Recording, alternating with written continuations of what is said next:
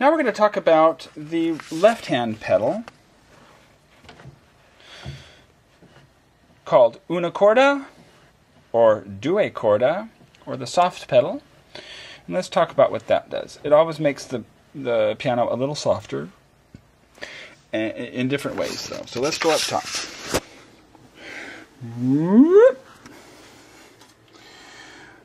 On the grand piano,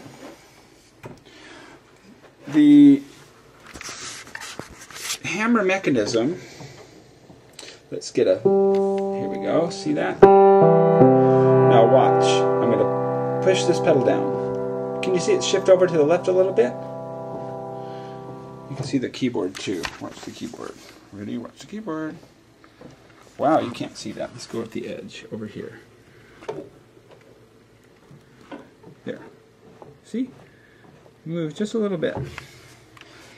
There we go. So here we go. We have a hammer hitting 2 strings, and now it's hitting 1 string.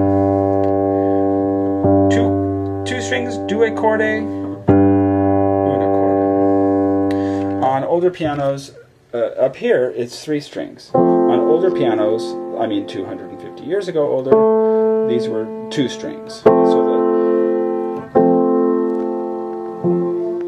you can see it right there hitting 2 strings, hitting all 3 strings.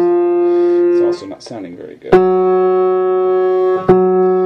It's a little muted. And so by shifting that over, we have to see the hammers. There's actually grooves on the hammer. Mine are fairly new, so the grooves are fairly shallow. It's not just a shadow, it's grooves. That's where they hit the strings when they line up. You can see it right there. Yeah, can't see it. Oh well. Watch, I put the left pedal down and it shifts over. Now it's going to hit 2 strings and on a different place of the hammer. Now I can get it to play on those little rises, the ridges, which are soft and haven't been mashed down by playing all the time. Now I'm playing in the grooves. Now I'm playing on the softer part. And it's a subtle effect, but it helps your playing, and especially when you're playing a big piece that covers the whole keyboard, a little adjustment in the tone can make a big difference in it.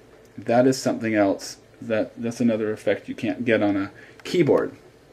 You don't get grades of differences unless they've programmed or saved samples for you. Here you've got all the everything up to your imagination that you can use. Happy playing!